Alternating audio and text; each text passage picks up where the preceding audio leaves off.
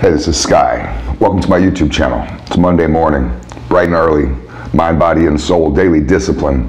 I woke up this morning to a sound of a bird war.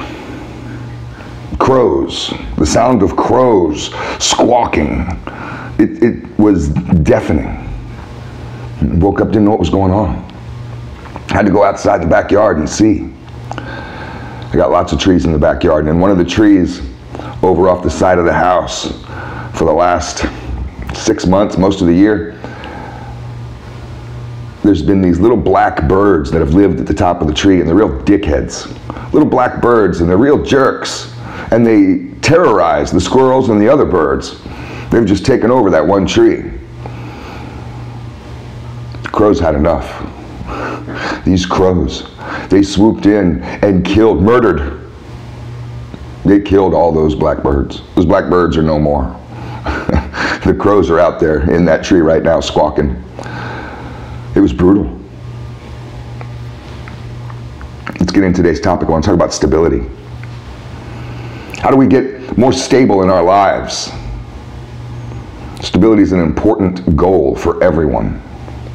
You should be thinking about stability.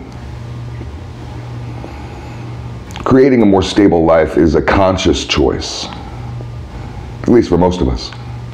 A lot of times, if we don't make that conscious choice and continual course direction towards stability, we can veer off course towards instability. There's a lot of factors that make us unstable. This is why you have to make a conscious choice, because you're going to have to get on top of your life in all kinds of different ways to be stable. Stability isn't just money. If stability was money, rock stars would be stable people. Most rock stars are not. I've known a few. Many actors and many rich people that you know, they're not stable. Stability isn't necessarily money. So let's just get into it. Let's chop it up and see what we can make out of stability. How do we become more stable? I want to be more stable in my life. How do I become more stable? It's been one of the best things I've done for my mentality. Being stable. I've been homeless. I've lived a reckless life. I know what it's like to feel like I'm gonna die every day. And that's legit. That's a weird existence to be under, to feel like you're going to die every day. I know what it's like to feel like SWAT teams are coming. And I lived as a fugitive for a long time, and know what it's like every day, all day, every day, for years in and years out, to be worried about SWAT teams. Stability is really the ultimate goal.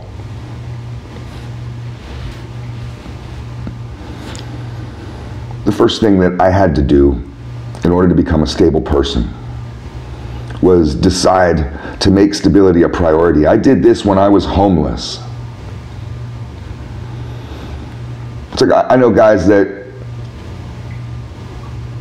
were in prison and they decided to make freedom their priority. They didn't make freedom their priority the day they got released. They made it while they were locked down in the hole. And when I was homeless, standing in food lines at 5 in the morning,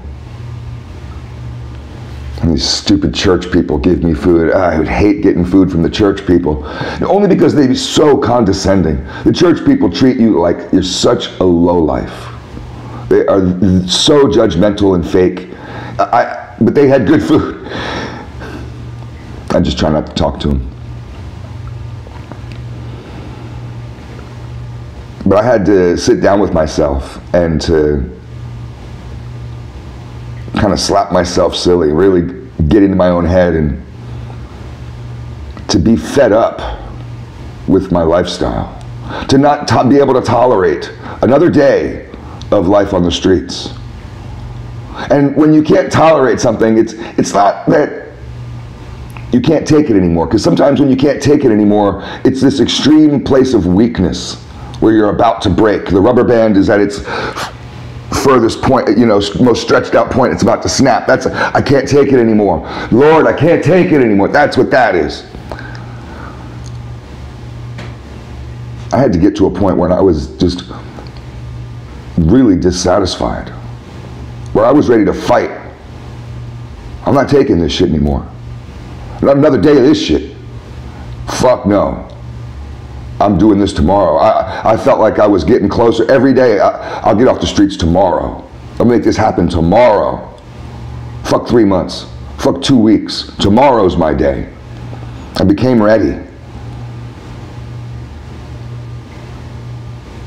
The second thing I did when I got off the streets, and you can do this before you get off the streets, not that I'm making this video to homeless people, but when you're in an unstable position, you can make some of these decisions. You can decide to be stable when you're unstable. That's a shift right there. The second you've decided to be stable when you're unstable is a shift in your direction. But I established a daily program of a daily discipline program, mind, body, and soul. And I had some help. My transition from being very unstable to being stable, I had some help. My brother was a lot more stable than me. And he was able to help guide me with some daily discipline, working out, eating right, curbing certain behaviors, getting to bed at a somewhat decent time, just getting on top of things in a little bit way and staying routine with that, repeating that day in and day out. And my life didn't consist of any sort of routine. When you're really unstable, you don't have a routine. Routine is an aspect of stability. I don't like to call it routine, because that sounds like a normal word. I mean, a negative word, and it's a weird word to say. If you say it too many times, routine, routine, routine, it almost sounds like some kind of French food. It becomes meaningless. I'm from the streets. In prison, we talk about a program. Prisoners who don't have a program go crazy.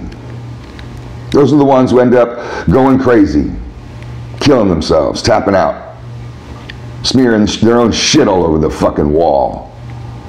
They go nuts. You need a program. You need a daily program. It's important for stability. With your daily program, it becomes an aspect of your stability where no matter what's going on in your life, you always can revert back to your daily chores, your daily routine. Here goes that stupid word again. Stay on your program and develop one. If you don't know how to develop one, I can help you.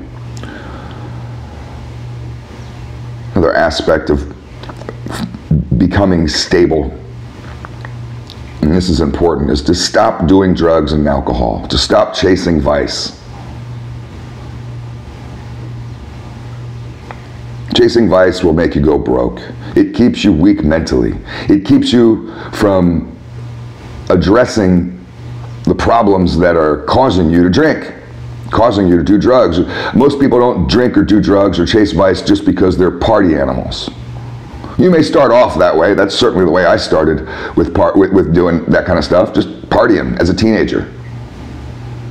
You find yourself 10 years in and you're still drinking every day, you're still doing lots of drugs, you're still popping them pills.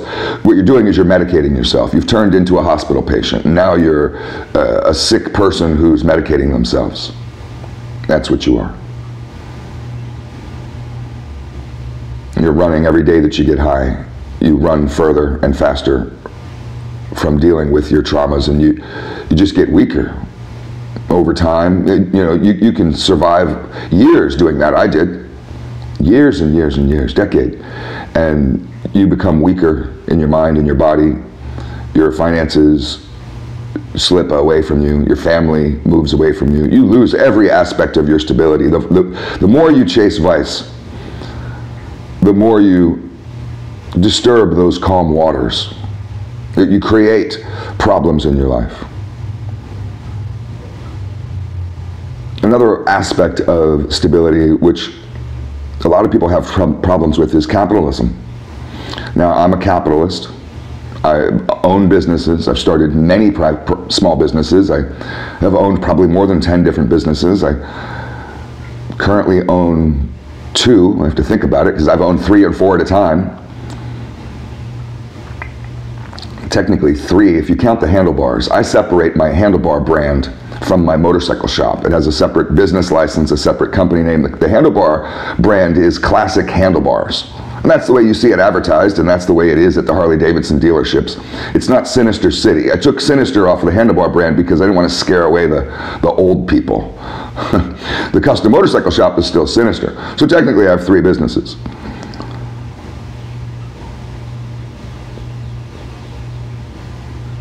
You want to live simply. Living simply is an aspect of stability, so reduce your bills. Reduce your spending. Don't have dreams of big mansions and garages full of cars like Jay Leno or some of these celebrities you see. Every celebrity has a car collection. And a lot of people want to fantasize about that. I know rednecks who fucking have a hard time putting food on their table, and they are standing in lines at food banks and they're on welfare, and these guys will have 6 and 7 and 8 cars. They'll have 64-inch flat screen TVs, and they're eating rice and beans for dinner because that's all they can afford.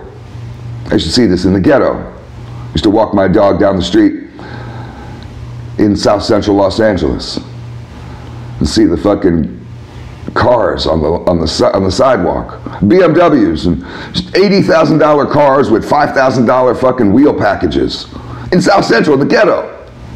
I look down into people's apartments because I used to be a thief. And you have your windows open, I'm looking in. Motherfuckers, everybody had flat screens. And those things were expensive back in those days. And I was just like, you fucking people this is the poorest neighborhood in America. How come you all have $80,000 BMWs and flat screen fucking TVs and then sit there and complain about, oh, I'm so poor, oh, I'm so poor. Learn to live simply. The last one can kind of be broken into 2 sections. It's kind of one thing. I wrote it down as 2, but you want to find a stable support group. Unstable people, having unstable friends will help you to be unstable. If you want to be more stable, surround yourself with more stable people. You are who you hang out with. If you hang out with 4 losers, you're the 5th loser. You hang out with 4 successful people, you'll be the 5th successful person. You hang out with 4 stable people, you'll be the 5th stable person. Dump. I know it sounds rough. Dump those unstable friends. They may be sweethearts, but they may be holding you back. They may be going nowhere and doing nothing. Get rid of the go nowhere, do nothings. Stability is important. I can't stress it enough. Marinate on stability. How can I be more stable? Especially in these times that we're living in now. Thanks for watching.